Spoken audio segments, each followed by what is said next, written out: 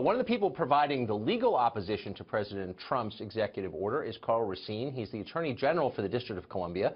He's one of 16 attorneys general who signed an amicus brief supporting the lawsuit against the president's orders.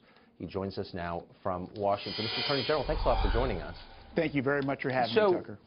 In the ruling tonight, there was this line, and I'm puzzled by it. It says this: the government has not shown that the executive order provides what due process requires.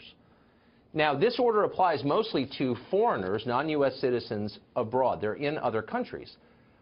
The question, I think the key legal question here is, does due process as afforded by the Constitution apply to them?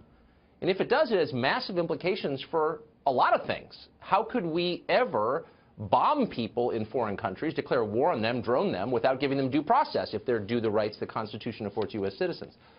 Does the court really mean to say that due process applies to foreigners in other countries? Well, I think the court's focus on due process was related to the impact of this executive order on immigration law. And clearly, with respect to due process applies to citizens in the United States, residents in the United States, as well as individuals who have applied and been granted visas. The court was very clear on that. So people in foreign countries who are not U.S. citizens, they're not on U.S. soil, but the constitutional protections that we enjoy as citizens apply to them. So would they have standing under the standard you've just articulated to file suit against the U.S. government on the grounds that say, I don't know, we bombed their country? So Iraqis with visas in hand, because our protections apply to them, why wouldn't they be able to sue in federal court in the U.S. for, I don't know, waging war against them? Sure, Tucker, your hypothetical is interesting. I think it is a world away from the instant executive order related to immigration. The executive order related to immigration and the judge's ruling on due process made it clear that with respect to any person in the United States, citizens, residents, or folks who have been issued visas, whether they be in the States or not in the States, they are required under the law to be protected by due process, notice, and an opportunity to be heard. So there's nothing theoretical, I beg your pardon, about the example I just gave. I mean, if they have due process rights, the same ones you and I as U.S. citizens possess, those rights do not just apply to the president's executive orders or to immigration. They apply to the whole panoply of rights granted us by the Constitution. That's a big deal. That means that tens of thousands, potentially millions of people around the world, not allowed to vote here, do not live here, have standing in U.S. courts as citizens. Like, why is that not a huge thing? Well, Tucker, it's because your hypothetical is so expansive and goes so far beyond the court's narrow application of the question presented that it's simply inapplicable. Why don't we focus on the case and the contesting of the executive order? That's it. And I'm not a lawyer, so I'm just asking you a sincere question. So due process under the Constitution only applies to visas and immigration when those rights are curtailed by an executive order by the president? That's what the Ninth Circuit Court of Appeals said. Okay, so explain to me, if you would, in simple terms, what's legally wrong with the president's executive orders? Why are they against the Constitution, or what's the statutory problem with them? Sure. There's several significant infirmities that the Ninth Circuit found.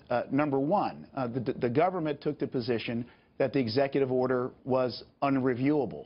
The Ninth Circuit, citing cases going back to 50 years ago, made it clear that while a president's executive order that impacts national security and immigration is entitled to deference, it is reviewable under constitutional standards. That's point number one. Second point, standing. The court made clear that states have standing to bring actions against the federal government where the federal government's actions will impact the states. And the states of Washington and Minnesota presented compelling evidence of the impact on students at universities, professors at universities, employees, and businesses. Okay, and that all seems reasonable, but I'm asking, what's the core legal or constitutional problem with the orders in the first place? Why do they contravene the Constitution or existing immigration law? I'm confused about that. Okay, well, let me try to clear it up for you. What the court also found is that the rationale behind the executive order was not well established, in fact, by the government. The court pointed out and highlighted that in none of the 7 countries at issue did the government present any evidence of any terrorist strike from those countries at the to the United States? Under the court's review, under the Constitution, the government needed to provide that evidence and wholly failed to. That's another very important fact here. Okay. So your position, because you signed on to this in the amicus brief, is that there is no threat from refugees or immigrants from, say, Somalia, even though there have been a couple of pretty recent cases where refugees from that specific country or their children have committed terror attacks or been arrested in terror plots. That's not real. There's no actual threat. It's made up. Is that the position? No, my position is, and I heard the oral argument, which was an extraordinary teaching lesson in the Constitution, and the judges asked the government lawyer to provide evidence of any terrorist act from those 7 countries, and as the opinion makes clear, the government provided no evidence. I noticed. That's exactly right. And that may have been a failure of preparation or a failure of sophistication. I mean, they clearly didn't do a good job defending their position. But I want to get back to what the core problem is. Now, you're hearing people argue that the problem with these executive orders is they specify, though indirectly, a religion. They set up a religious test for our immigration policy. And that may or may not be true, but I'm struck by that argument because, of course, we have had explicit religious tests for our immigration policy pretty recently. Up until 1988, September of '88, the U.S. government automatically granted refugee status to Soviet Jews because they were victims of persecution. And, by the way, they were. And so we automatically gave them refugee status because of their religion. Was that a bad thing to do?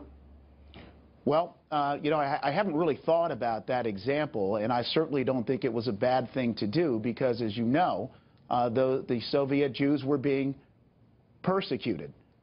Big time.